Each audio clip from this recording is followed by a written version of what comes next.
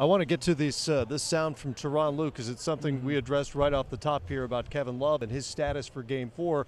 Medically, we don't know what it is, but Tyronn Lue was asked the almost inevitable question right after the game. Coach, if Kevin is able to go in Game 4, how would you expect to use him? Do I have to tell you? That's up to you. I'm not going to tell you. Dave, on your left in the front. David. So Tyronn Lue predictably not giving up anything. He shouldn't. He shouldn't. I disagree with that. Why, Chuck? Why would he have to give it to the media right now? You want to give your players confidence. You remember you said you were going to slap me upside the head earlier? I'm going to slap you. You don't need confidence in the finals. Well, I don't want my player thinking like, wow, they lost and I didn't play. I'm going to build my players up. You know, Kenny always talk, you can't give a player confidence, but you can take his confidence away. He should have Kevin Love start next game if he's able to play.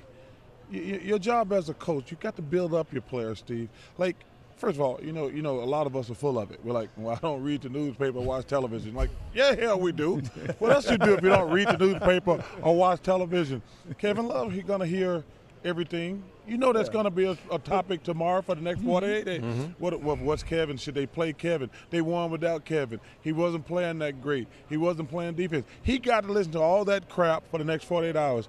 Ty Lue had a chance right then to come out and say, Kevin's our guy. If he's healthy, he's going to start. But don't you think that maybe he's talked to Kevin in private? He might have mentioned that and didn't necessarily say it to the public to keep everybody guessing. Yeah, but don't you think maybe he's had this discussion? But with I think Kevin? he could have killed the noise.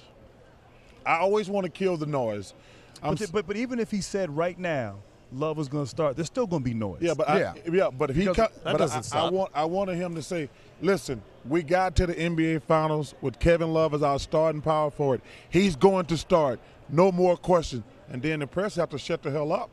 They never shut up. Yeah, but you can you can drown out the noise. Yeah, I get you. Yeah, you want to drown out the noise. It's a sound theory. Yeah, I get it. Hey, Matt, listen, but it doesn't mean your theory's right. Yeah, but it's a sound theory. Yeah, don't let Matt Weiner get you all hyped. It's a sound theory. Doesn't mean Matt didn't say you were right. Let me just say this. I didn't say that.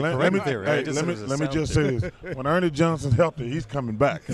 Not on this show, he's not.